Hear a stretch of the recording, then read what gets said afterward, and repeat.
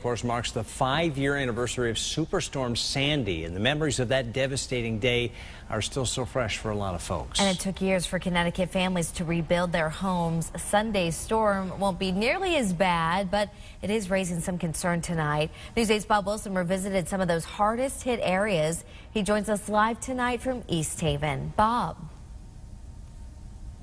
Yeah, cozy beach. And when you hear Joe say big swells, immediately people start thinking here, oh my gosh, Superstorm Sandy. This house right here has not been rebuilt yet. As a matter of fact, 5 years coming up on the anniversary, and you can see it's still boarded up. This is right on the ocean right here. The fence still blown out.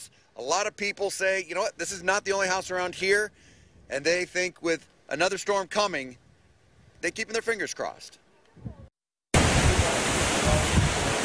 It was 5 years ago that Superstorm Sandy battered the shoreline for more than 24 hours.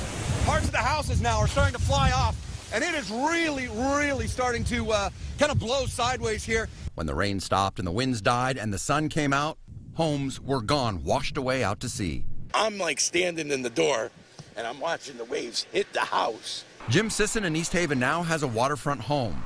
The house in front of him taken by Sandy.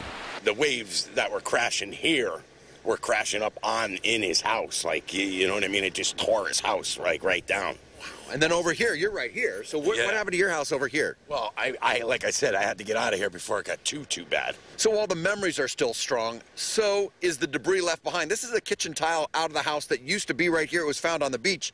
And you can see all of the debris. This right here is the high tide mark from just 2 days ago, that storm we had go through. And he says when he looks out of his house and he starts to see those big breakers coming in 4, 5, 6 feet high, it triggers the memories all over again.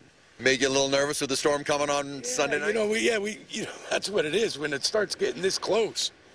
You know, another, 5, 6 feet, it's in your house. 5 years later, any lessons learned from Sandy?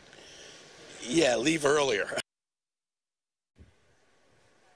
Hey, he kind of said that laughing, but he absolutely meant it. He says, it came up around his ankles, around his knees, just to grab some stuff out of the house. The water came up so fast, by the time it was at his hips, he got out just in time. This is the house that needs to be fixed. This is Jim's house over here. And they say, it's right on the doorstep of the beach. It's a pleasure to live here. They have a lot of fun, but they do know the power of Mother Nature. I'm Bob Wilson reporting live in East Haven, News 8.